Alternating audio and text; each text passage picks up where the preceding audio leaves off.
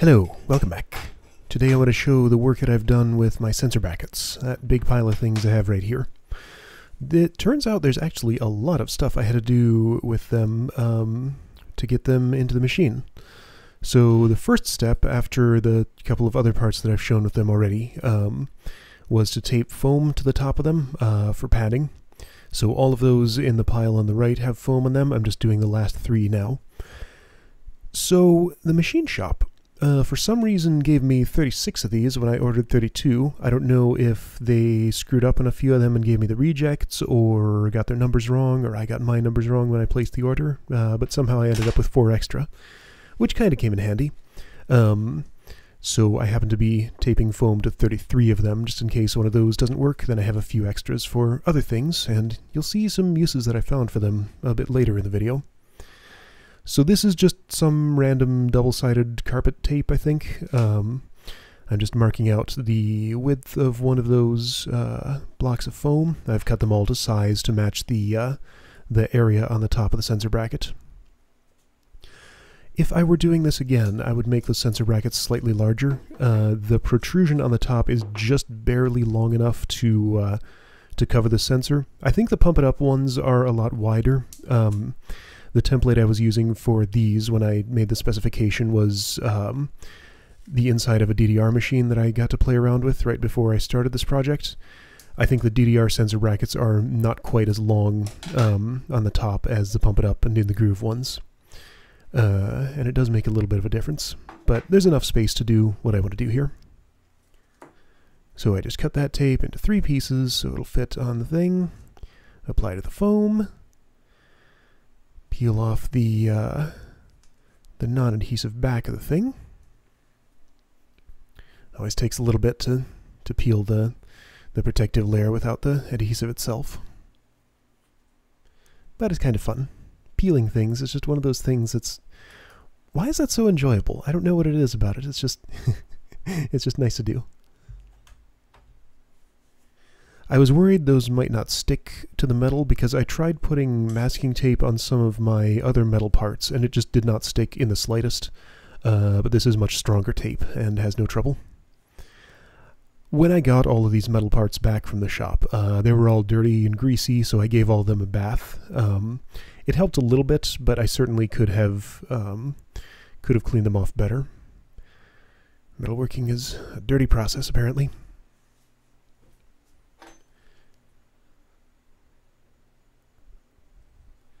So the padding here helps hold the aero panels up a little bit. I've gone over this when I was assembling the things. But yeah, these get padding on them. The corner stoppers are the same height and also get padding on them. So it gives the aero just a little bit of, not exactly springiness to it, but a little bit of leeway so that it's not just sitting on hard things everywhere. And this is where I would adjust the height of any components that might not line up exactly. I would make the foam just slightly thicker, or put a couple of extra pieces of tape on top of it to rise it up just a little bit. I don't know how much of that I'm going to need to do yet. That's going to be very late in the process. Perhaps that'll be basically the final thing I do before the pad is ready to use. So those are some of the extra sensor brackets. Right, these were my rejects. They weren't, I'm trying to show how they're bent at the top. Some of them are not flat all the way. Yeah, you can kind of see how that one's bent farther on one side than on the other. It's a little hard to show in the camera. But yeah, those are the ones I decided to leave out. And I have one more somewhere. I only had 3. Oh wait, no I don't. That's all of them. I just taped foam to 1 extra. So I have 1 extra with foam and then 3 more extras without it. So the way these need to mount is that on 14 of these horizontal cross pieces and then a bunch of others, it's 32 total, I need to install threaded inserts which go into the wood, and they fasten to the wood and then have a machined hole on the inside so that I can screw machine screws into the insert and have the sensor brackets against those, because this is a component that I might need to unscrew and rescrew, and I don't want to be doing that into wood because Screwing into wood is something that is ideally only done once or as few times as possible, because wooden holes tend to strip over time and not hold screws as well. So that's why I wanted the threaded inserts for this sort of thing. I have them incorporated into other parts of the thing too. So I measured out 3.5 inches from the edge to the center of the sensor bracket, then just drew out the outline of where all the holes are. Now I'm just kind of eyeballing, trying to put a line in the center, both vertically and horizontally, for each one of those holes. So the way I measured was with the sensor in place. Then I'm taking the center of that to be where the screw position is going to be. So the bracket will have a little bit of leeway up and down from there, because the idea is these things need to be able to move freely up and down when they're screwed into place. So getting ready to drill those. I tried a large number of different techniques for this. This is actually after several iterations, and you're going to see a much better way to do it later. This kind of semi-worked sometimes, but not always. I have a drill guide tool now that kind of acts a little bit like a drill press, although it's not nearly as good. I'm sure that'll show up as I do more work on this stuff later, certainly when I'm doing the final assembly of the frame, which hopefully will happen soonish, but there are still a few things that need to happen before that. But I tried that and it just did not work well for this, so I just end up freehanding it. Now I'm using one of my spare sensor brackets as a sort of as a drill guide. I've put it into place and matched it up with the things that I've drawn there. I haven't done a perfect job. I'll fix this up a little bit better later. Right, so I'm using a 1/4 inch drill bit. I tried pre-drilling with a smaller drill bit, and it didn't actually seem to help. It was better to just go straight to the big one for this. So I unplug it to show that I have, it's really hard to see here, but there's a little rubber band around it, which matches is a little bit deeper than the depth of the threaded insert. So that tells me how far I want to drill. The rubber band just seemed like the easy, simple solution to give me some sort of depth guide. So I'm trying to drill just until that's right about touching the surface. So get in a little hole I made, and do what I can.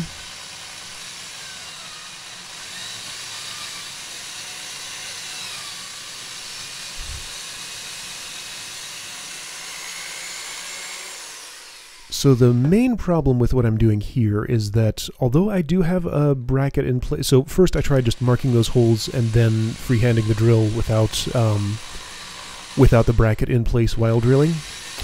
That worked terribly. This needs to be very precisely done, as it turns out. And you'll see why I need so much precision in a little bit once I actually put the screws in and everything. Yeah, so basically I have the sensor bracket there to guide the drill bit horizontally, but it's not really doing it vertically because those holes are tall so that the thing can slide up and down. I do find a solution for that later after I've done this. So I drill kind of slow with this. For some reason, this particular drill bit, yeah, I'm putting like almost no downward pressure on the drill. For some reason, this particular drill bit really wants to just suddenly sink into the wood very rapidly, so I have to control it carefully so it doesn't just go down and, you know, instead of cutting a hole, it just sort of screws itself into the wood and doesn't cut the other sides of the hole. But if I go slowly and carefully, I can prevent that. So those three are drilled. Next up is threaded inserts. So installing these things is kind of interesting. There are apparently a few different ways to do it. I looked around online and watched a bunch of videos and read about how people do it. Seemingly the agreed wisdom is to use a bolt in a drill press with 2 nuts on it, tightened up to the insert to hold it in place by friction. But bolts for this size, this is a number 8 machine screw, bolts for that size of thing just don't exist, so I just got a really long screw and I'm going to install it with a screwdriver, which works okay. So that threads onto there. There's a better close-up of this later, so you can see the process in more detail. But basically, I thread the insert onto there, tighten up the bolts as best I can with a wrench. I have the screwdriver on the other side to sort of hold the long screw in place, because otherwise it would want to rotate along with the wrenching, because that's the only way I can get any kind of grip on it. It doesn't take too much force to do this step, because as I screw in, things just sort of move into the right place. So I'm tucking any of the extra little chips of wood that sort of got pulled up by the drill into the holes, because the insert can kind of just push them inward and make a nice clean flat surface, which will also be sanded afterward, but might as well make it as clean as I can first. So I can feel what's going on here as I'm screwing, and also I'm watching the nuts at the bottom of that. If the nuts are rotating, I'm doing it right. If the nuts are not rotating, then the screw is just going through them and screwing into the insert farther, which is not what I want. So with that in, next step, I use my third hand here. People have told me to use wear shoes while I'm doing this, but I sometimes need one of my feet for stuff, and shoes would be inconvenient. So right, the next step is to loosen up the bolts without rotating the screw. Nuts. Those terms are easy to confuse. So loosen up the bolts again, keep the screw in place. So basically the friction is relieved from the insert that's in there, so that then the screw can move freely again and just screw right back out of it. The reason there are two nuts is only semi-clear to me. Like, the one snugs up against the insert, then the other snugs up against the other nut just to keep it in place a little better. It seemed to make sense.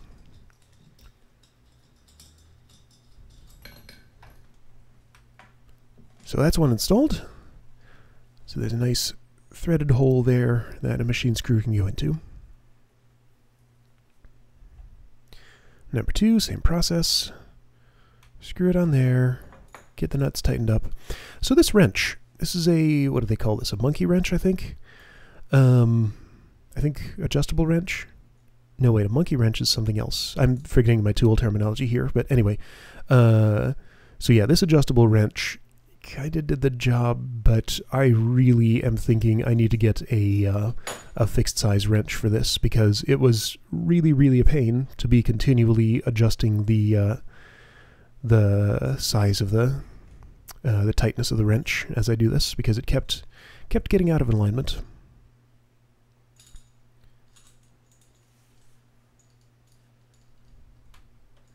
I need to do, right, like I said, I need to install 32 of these total, and it's a very labor-intensive process. It was like 20 minutes on one of these if it goes well. So I need to do that 32 times to be done with this. Not all of them are going into wooden pieces this size. Some of the larger wood pieces get these in them. I have a lot of, well, I have one actual extra of these 7 3/4 inch 2x3 pieces that I'm screwing into now, but I have more leeway than that for screwing up here, which I do many times, so I kind of need it. But basically, like, if I put 3 little holes in a pattern like this in one of these, it doesn't really compromise the structure too much. I can just stick that in a place where the holes are not needed, grab another one, and redo this if I mess up. But yeah, this was very much a learning process. Alright, insert number 2 installed, third hand, useful again.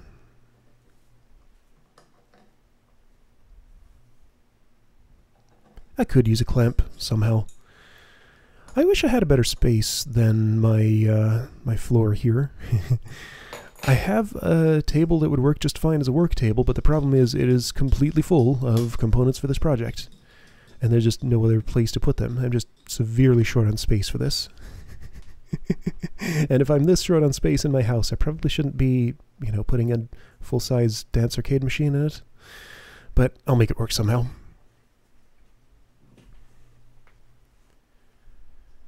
Alright, number 3, tighten up nuts.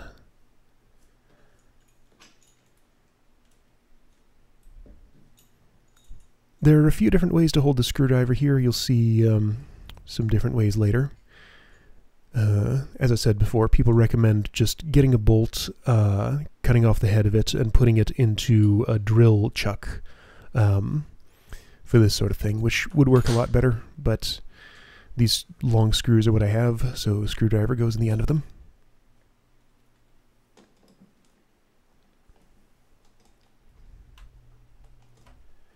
So these three go in without too much fuss. Another recommendation I heard was to rub them with wax before inserting them. I should have tried that. I didn't try it, but yeah, I'm not sure what difference it makes exactly, whether it makes it go in easier or holds better, because I did notice once I had these in and then started screwing screws into them, if I'd tightened up the screw a little more, I could certainly feel the insert moving around a little bit, so I couldn't like super tighten the screw. That's probably what the wax is for. I'll try that with some of the later ones and see how it goes.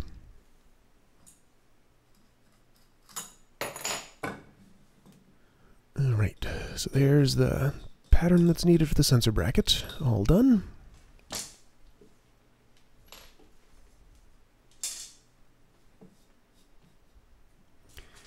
Next step is to sand it down a little bit, because a piece of metal is going to be sliding up and down along that surface, so it needs to be smooth.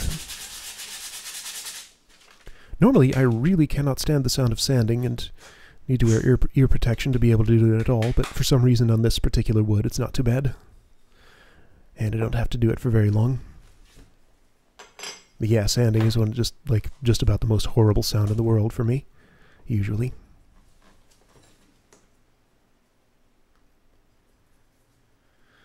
So, I did this a little bit in a previous video, but I need to do it more here. I'm using a file on the inside of the holes, both sides of the inside of all three holes of each sensor bracket, which took a long time to get that done. I'm just doing it one by one as I install these, but I've done it for all the rest of them now. The spacers that I'm putting in to let the screws tighten down while still allowing those to move freely, they're a very tight fit, and any kind of protrusion or roughness or anything on the inside of those holes will make them not move up and down smoothly. So using the file removes any kind of little poking out bits or whatever, just sort of levels it out and makes it all move much more nicely. Now the file on its own, as I found out, is not actually enough to make this all work. I need another additional ingredient after that. But we'll get there in a bit. So all 6 of those surfaces have been filed down in that bracket now. So, screws. As I said, short little number 8 machine screws is the size.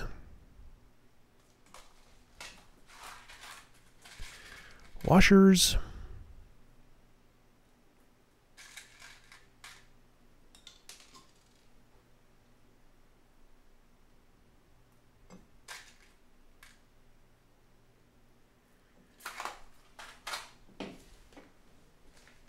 And then a spacer for each one.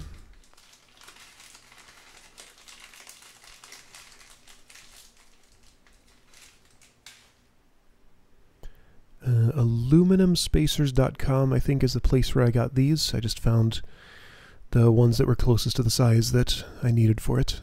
At some point I'm going to do a video on sources of parts, costs of everything, how all that stuff breaks down, because the first month or 2 of this project was just tracking down suppliers and parts and figuring out all the stuff I needed, ordering it, getting stuff in, realizing I needed to order something else, reordering it.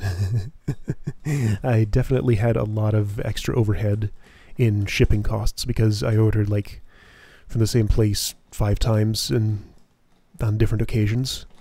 If I had known every specific part I needed to order ahead of time, I could have saved a lot by just ordering them all at once.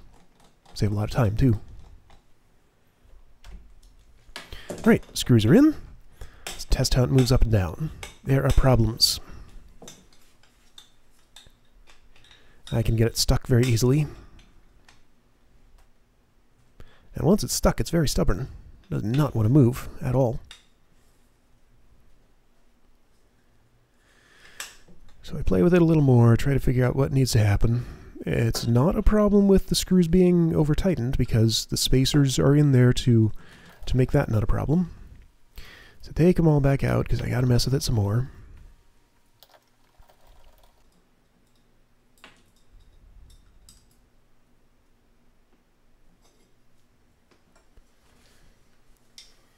So I work at this with a file for a little bit longer, which doesn't actually particularly help, but I figure it might be a good idea anyway.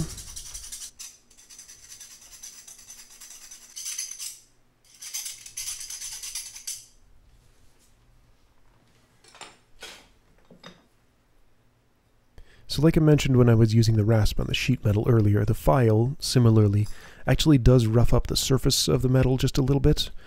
I don't know what I would do to get it smoother again. I guess like a finer file after that, if I could find such a thing. But I have a different solution that works just as well. WD-40.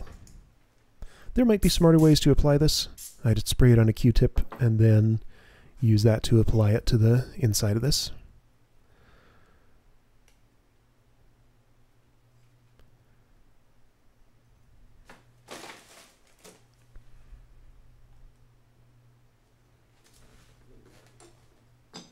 So screws go back in,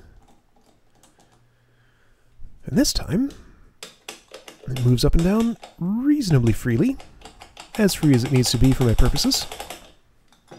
Just needed a little bit of lubrication. I'm hoping that won't wear off. Like, I would hate to have to open this up and reapply that. I also don't feel like I should be spraying that stuff on bare wood. Maybe it wouldn't be a problem, but that's why I went to the trouble of taking that off and applying it the way that I did. I guess that's something that I'm going to find out after using this for a little while. So that's one done. I think at this point I had like 4 rejects already and had finished 3, so my success-failure ratio wasn't too good. This is a failure here. You can see that does not sit level at all. If I put the sensor in, all the pressure from this perspective is going on the left side.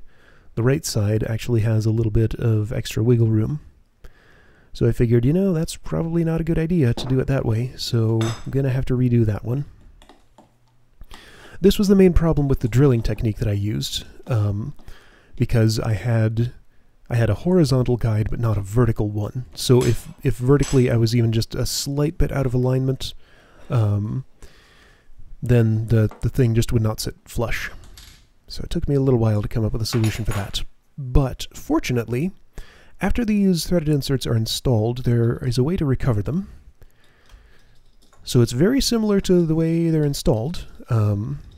They just get recovered by screwing that same sort of thing in and tightening it down real good.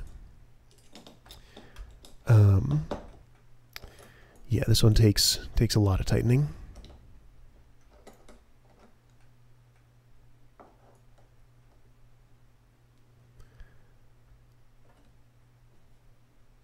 Once it's tight enough, though, I can just kind of unscrew it slowly, and the insert comes right back out. I can feel if it's working. Like if there's a decent amount of resistance, the insert is probably coming along. If there's not as much, then the screw is probably just unscrewing from it. So the idea is just to get the nuts tight enough so that the friction between them and the insert is greater than the friction between the insert and the wood, so that it can actually unscrew. This is the hard part here, detaching the nuts after tightening them down that much. I'm not holding the screwdriver super well here. Eventually I figure out a better way to do it. Got the one. This one wasn't too stubborn. And there's the other one. Insert recovered. So that piece of wood is just going to go on to be one of the structural pieces of wood that doesn't need to face inward on an arrow, which will be fine. Just those extra holes, like I said, should not particularly compromise the structural integrity of the whole thing.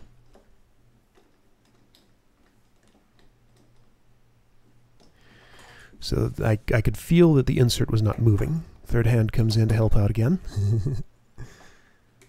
So I needed to tighten that down more. This second one was extremely stubborn.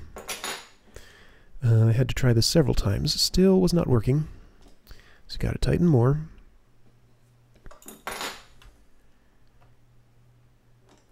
Finally it starts to come out. I skipped a few iterations of that. I had to retry and retighten several times to get this to actually move at all. Now, I had to tighten that so much that I am unable to move these nuts, at least in this position, because they are tightened down super well, and I don't have enough grip on the screwdriver and stuff to do that. So I tried this position. Works much better just to put it down against a surface. I can get a lot more power. And finally, I managed to make the whole thing move. Enough for that to come off. Now those nuts are kind of beat up at this point, and as it turns out the screw is too.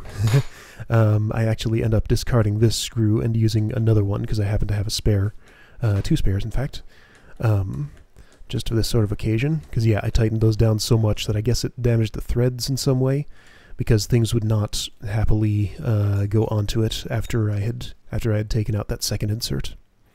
They just sort of get stuck after half an inch or so.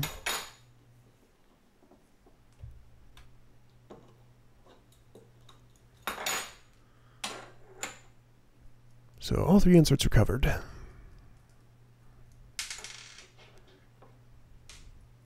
The beaten up nuts get discarded so I can replace them with more. The machine screws that I bought for putting on the sensor brackets came with a matching number of nuts, which is way more than I'm ever going to need. So I have a bunch of extras of those. And the big screws came with them too. So no shortage of those if I need to replace them. Alright, so this is a more refined technique for drilling these holes that I'm using here. It ends up working much better. So I've marked them the same way. I start that the same way. But at this point I get a bracket, put it on, make sure the markings look right and everything.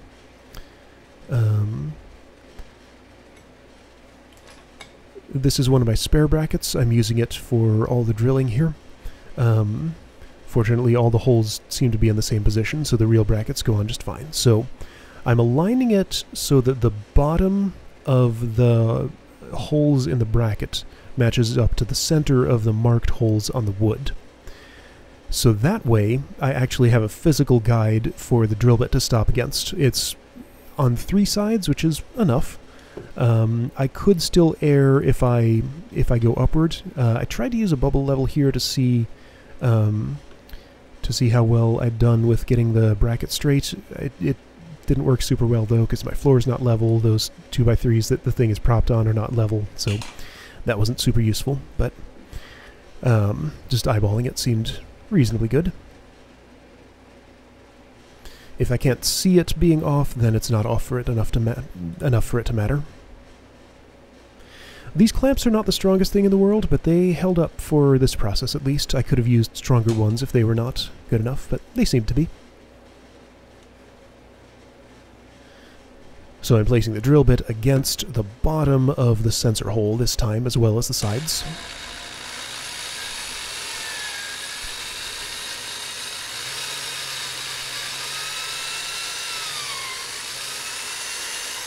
I'm kind of pulling it toward me just a little bit to make sure it's in that hole really well.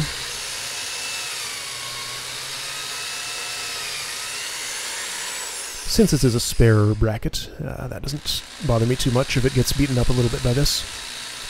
This one gets a little bit scarily close to my hand as I'm drilling, but the thing with a drill is that it's not a tool that tends to kick out to the side violently pretty much ever, so even though it feels like I'm kind of close to something dangerous, it's actually quite safe.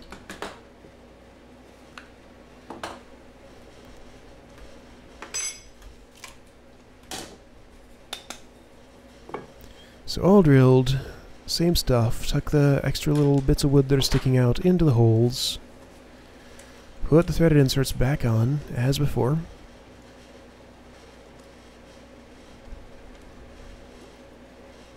I think I have like a couple of extra ones of these in case I lose some, but not enough extra for me to screw up as many times as I did, so it was kind of important to be able to recover them if I get something wrong and need to redo.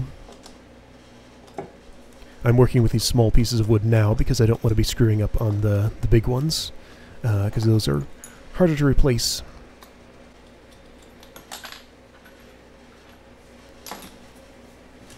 So those holes drilled there.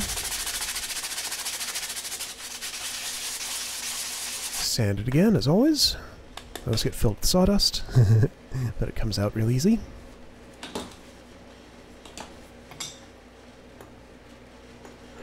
So real bracket going on there. You can still see the one I used to drill over on the right. This one's already been filed and lubricated, so once it's on, moves up and down, real nice.